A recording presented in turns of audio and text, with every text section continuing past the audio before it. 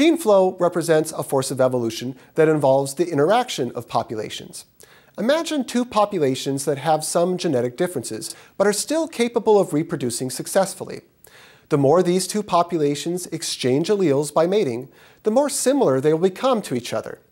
Gene flow is also the opportunity for new alleles to be introduced to new populations.